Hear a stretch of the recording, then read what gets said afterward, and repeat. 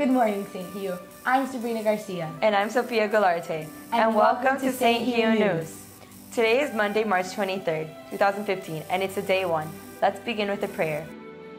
God of mercy, Lord of forgiveness, look upon your chosen people with kindness and compassion.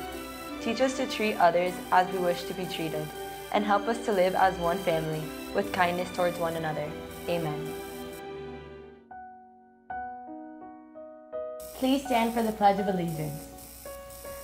I pledge allegiance to the flag of the United States of America and to the republic for which it stands, one nation, under God, indivisible, with liberty and justice for all. Congratulations to the 1st and 8th grade classrooms for winning the auction item contest. Each of these classrooms brought in 77 auction items that were used at the gala. Both classes will have a full week of no homework starting today.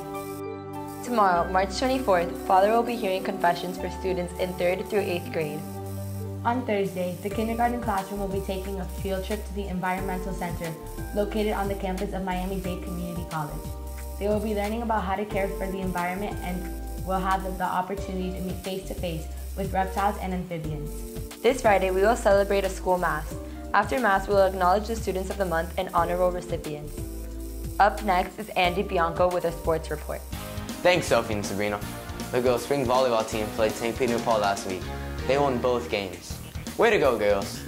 The boys' flag football team was defeated by St. Teresa, 27-21. We were able to obtain a spot in the upcoming playoffs this weekend. Good luck, boys. Last week's ACC championship held at Belen. St. Hugh received many medals. Several JV girls even competed in varsity events and placed. We are very proud of all of them. The entire JV girls medal in some event or other, some earning multiple medals. Some of the athletes were in the high jump JV division, Isabella Camargo won first place. In the shot put, Nadira Perry placed in second place. Ivy Pennycamp won second place in the girls' 100-meter dash, and Daniel Perez won first place in the 200-meter dash and third place in the 100-meter dash. Congratulations to the third place winners of the 4x100-meter relay: Ivy Pennycamp, Isabella Camargo, Camila Moreno-Bo, and Kiara McCartney. Now back to Sophie and Sabrina in our studios. Well, now you know what's coming up this week. Have a great day, and thank you for watching St. Hugh News.